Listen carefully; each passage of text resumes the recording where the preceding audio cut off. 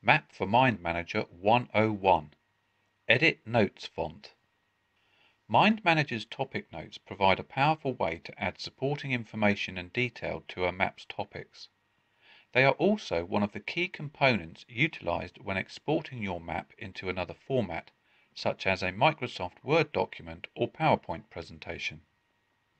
Unfortunately, one of the drawbacks of using topic notes is that you can only format the font used by selecting the content of each topic note individually and then applying a change to the font type and/or size.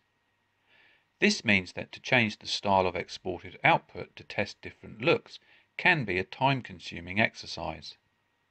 The map function Edit Notes Font helps you overcome this problem by allowing you to edit the font type and/or size for a selection of topic notes or all the topic notes of the current map.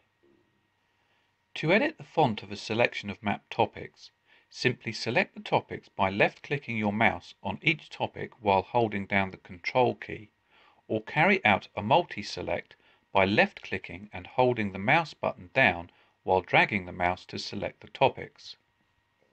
With the topics selected, left-click the Edit Notes Font command to display the options form. Using the drop-down menu, select the font type you wish to use and adjust the font size if required. Click Apply to have the notes of the selected topics updated.